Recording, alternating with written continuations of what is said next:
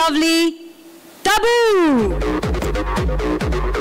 Saying it so loudly that I came back and I got back to the people who had called me for the event, and I said, listen, I'm doing the show because it's connected to the film.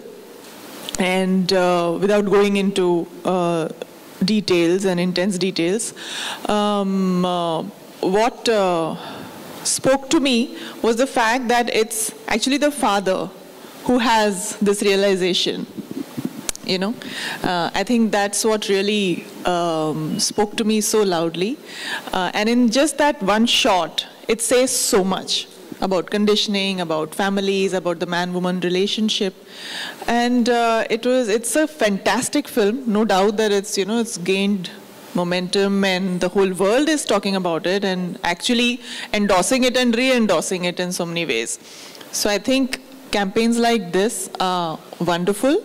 That can, work at a subliminal level, but work at the core and basic place where change needs to happen. So that we start reflecting, we start thinking as to what has been happening and what should happen in today's time with the changes historically that are happening with both men and women.